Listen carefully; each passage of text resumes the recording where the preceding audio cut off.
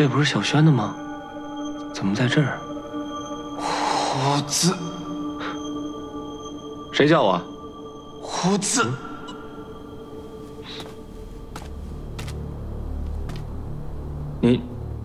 你是什么妖怪？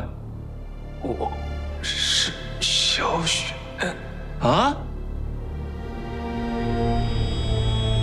我的元神被一枚封在这个木偶里了。小轩，真的是你吗？真的是我。你怎么变成这个样子了？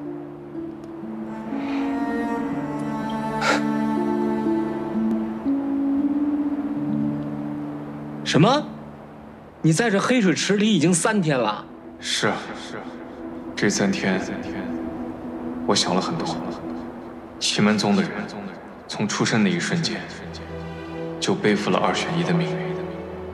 最后无论选择是谁，另外一个都得消失。很不幸，这次是我。你同意，我不同意。2选1，注定消失。凭什么？你的身体是被夺走了，但元神不还在呢吗？你干嘛说那些丧气？虎子，你去哪了？我们这上来是找你呢。你背着这个木偶是什么意思啊？他是小轩。啊？什么？我是齐小轩。他说话了，他。抱歉，我现在的样子吓到你们了。你真是小轩？他的肉身被夺走了，元神被一枚附在这木偶上。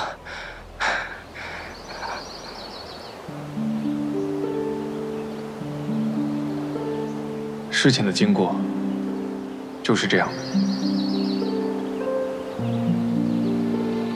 小轩，那你还有可能变回之前的样子吗？我不知道。就是说，只要找到盐，还是可以夺回身体的，对吧？不管怎么样，都必须找到这个盐。但是，如果我把身体夺回来，盐的元神又放在何处呢？都什么时候了，你还管他干嘛呀？虎子，你不懂，盐他是我兄弟。拿你当兄弟的才是兄弟，我们是你的兄弟。我不是这个意思。这2天我想了很多，盐变成现在这个样子，我有不可推卸的责任。如果当初没有那个选择，或许现在不是这个结局。这算什么结局？你记住，不管你是人还是木偶，你现在的这条命是我捡回来的，我没同意，你就必须给我拼到最后。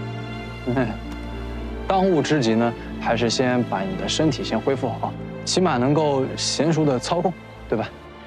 我试试。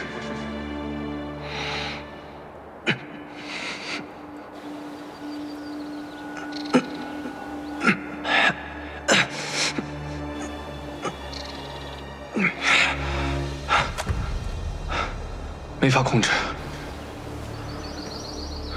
你别担心，我们千羽国最擅长的就是隔空操纵之术啊！我到时候找人教你。哎，真的吗？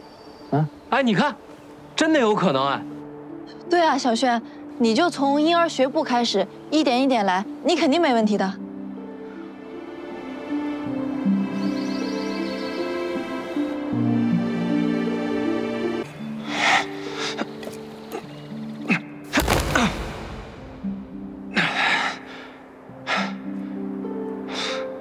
算了，不想练了。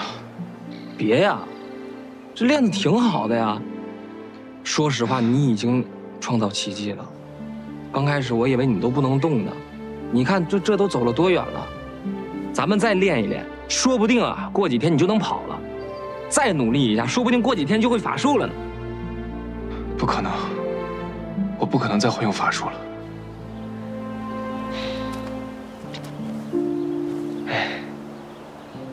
什么都有可能，咱命由咱不由天啊！我就是最好的例子啊！哎，你想想当初的我，跟这有什么区别？废人一个，现在不也会了好多东西吗？